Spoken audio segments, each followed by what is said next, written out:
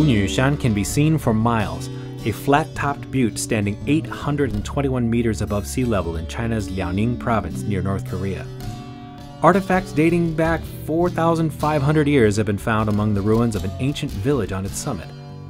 It takes some climbing to get to the top, but the hike is well worth it. The ancients left behind their lookout posts and guard stations, all constructed from local stone. A steep trail leads up into the cliffs, sometimes threading its way between freestanding pinnacles and solid walls. We were there in the fall, and the colors were spectacular. Dry leaves crackled underfoot as we climbed up to the top and explored the ruins. We wondered what it would be like to grow up in such a place. This pastel painting is from a view close to the top, looking through the woods at the neighboring mountains. I liked the contrast of cool and warm hues, set off by the dark, delicate trunks and branches of the trees.